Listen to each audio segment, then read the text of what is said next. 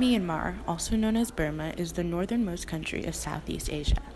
The country is bordered by India, Bangladesh, China, and Thailand. It is known for its diverse landscapes and beautiful temples and pagodas. Rohingya is a Muslim ethnic minority in an area that is dominated by Buddhists. More than 671,000 Rohingya children, women, and men have fled life-threatening violence in Myanmar in the past month. The violence includes brutal beatings, mass killings, gang rape, and burning villages.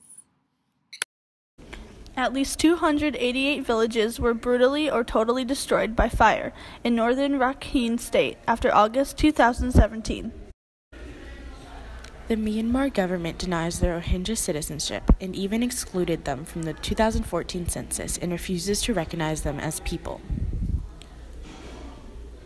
In these areas, setting up camp wherever possible in the difficult terrain and with little access to aid, safe drinking water, food, shelter, or health care.